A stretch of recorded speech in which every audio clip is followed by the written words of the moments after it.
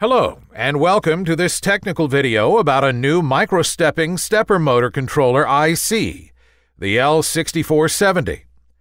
This device has several advantages in the application. It reduces the design effort, since the IC contains virtually everything needed to drive the motor. It significantly reduces the overhead in the firmware to drive the motor, and it drives the motor more smoothly than conventional techniques. Here we have the block diagram of the L6470. The device incorporates the power bridges, micro-stepping control, a digital state machine, and the dSPIN core to control the motor movements. It communicates with the microcontroller using an SPI interface. The configuration information and movement commands are sent to the L6470 across the SPI, and the device sends status and fault information back to the microcontroller. The L6470 can be configured to operate the stepper motor in full step, half step, or microstepping modes, with up to 128 microsteps per step using voltage mode drive for the microstepping. Most microstepping controls today operate in current mode, because this compensates for variations in power supply voltage and motor back EMF to keep the motor torque constant. However, voltage mode can have smoother motor operation. It also eliminates the need for a current-sensing resistor and the associated current control circuit. To operate in voltage mode, there are three main issues that need to be addressed. As the motor speeds up, the back EMF reduces the effective voltage driving the coil, and therefore the current goes down, reducing the motor torque. The back EMF compensation in the L6470 addresses this issue. Variations in the power supply voltage directly affect the current. The supply voltage compensation in the L6470 overcomes this issue. As the motor heats up, the winding resistance increases and would reduce the motor current. The resistance compensation addresses this issue. First, let's look at the back EMF compensation. If the magnitude of the applied sine wave voltage remains constant over the operating speed, as shown on the left, the resulting current decreases with speed as the back EMF tends to reduce the effective voltage across the coil. If we increase the applied voltage by an amount equal to the back EMF, the resulting current remains the same over the operating speed, as shown on the right. The L6470 uses a set of registers that define the slope of the increase to be applied to the sine wave. Essentially, the device multiplies the register value or slope by current speed and adds that value to the programmed current magnitude. Different slopes can be defined for various portions of the operating profile. Let's go into the lab and look at the operation during microstepping. Here, we have set up the evaluation kit for the L6470. The kit includes the L6470 evaluation board, an interface board that connects to the USB port of the PC and translates the commands from the PC to the SPI interface for the L6470, and the software with a graphical user interface that runs on the PC. In this setup, the L6470 is driving the small stepper motor that is rotating the disc. We also have an oscilloscope running on the PC so that we can see the current in one of the phases of the motor. Using the graphical user interface, we can configure the stepper motor for the L6470 so the motor runs in full step, half step, or microstepping mode. If we set this for 128 microsteps, we see a sinusoidal current in the motor. Notice that we get good transition through zero and a smooth current waveform. Now let's take a look at the back EMF compensation. First, we set up the system so that the BEMF compensation is 0. This is done by setting the registers that control the slope of the BEMF compensation to 0. This keeps the applied voltage constant over the operating range. Scope Channel 2 shows the current, and Channel 1 shows the applied voltage. With no back EMF compensation, we see the variation of current as the speed increases. If we trigger the scope at the start of a movement, we see the applied voltage and phase current as the motor accelerates. We can see that if the applied voltage remains constant, the current decreases with speed. Since the torque is directly proportional to the current, you can see that the torque is significantly reduced in this operating mode. If we now set the registers in the L6470 to compensate for the back EMF, we should see that the current is approximately constant over the speed range. These are values that we've empirically determined are the correct slope to compensate for the back EMF. Again, we trigger the scope at the start of a movement. We see that the back EMF compensation has increased the applied voltage as speed increases, and the peak current remains approximately constant over the speed range.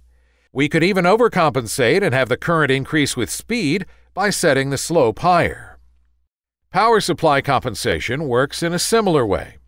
The device can be set up so that the internal A to D converter continuously monitors the power supply voltage, and the device multiplies the sine wave amplitude by a compensation factor so that the current remains essentially constant over the operating voltage range.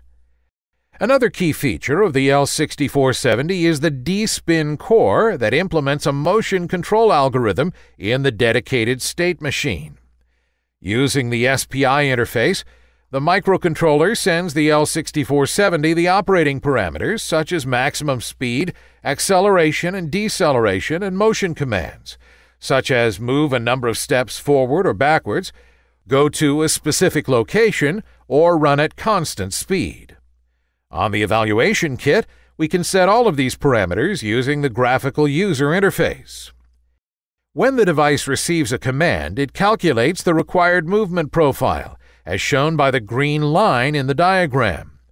It then executes the commanded movement by starting at the minimum programmed speed, accelerating up to speed at the programmed acceleration rate, running the required number of steps at the programmed maximum speed, and then decelerating back to zero speed at the programmed deceleration rate. For short moves, the movement profile may not reach the programmed maximum speed, and would follow a profile shown by the red line, where it accelerates and then decelerates back to zero to reach the required position. For a run command, the device follows the acceleration ramp up to the programmed speed and runs at that speed until a stop command is received. When it receives the stop command, it decelerates back down to zero, following the deceleration profile. The device has 4 stop commands. Soft stop decelerates the motor and maintains the current. Hard stop stops the motor instantly, ignoring the deceleration. Soft high Z decelerates down to zero and then puts the bridge in a high impedance state. And hard high Z immediately puts the bridge in a high impedance state, resulting in no stopping or holding torque. From the GUI on the PC, we can program the operating points and also send movement commands to the L6470. The GUI has 2 screens, one for constant speed mode and one to operate the device in positioning mode. We also have a pop-up window to set the movement profile parameters.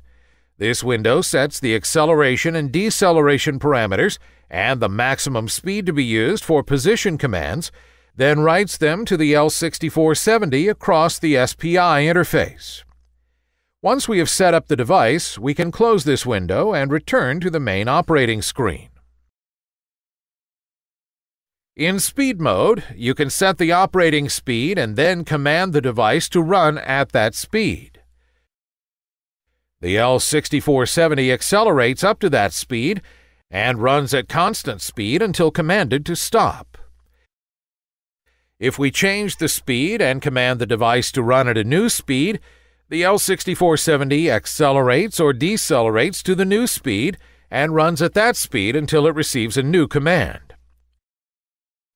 In positioning mode, we can send commands to move forwards or backwards a fixed number of steps or to move to a fixed absolute position. In either case, the L6470 executes the movement by accelerating and running at constant speed and then decelerating back to zero, finishing at the commanded position. If we send a command to move 12,800 microsteps forward, which corresponds to 100 steps of 128 microsteps, it will move 1/2 of a rotation forward. We can reverse the direction and have it move half a rotation back, or we can set it for 5 full forward rotations.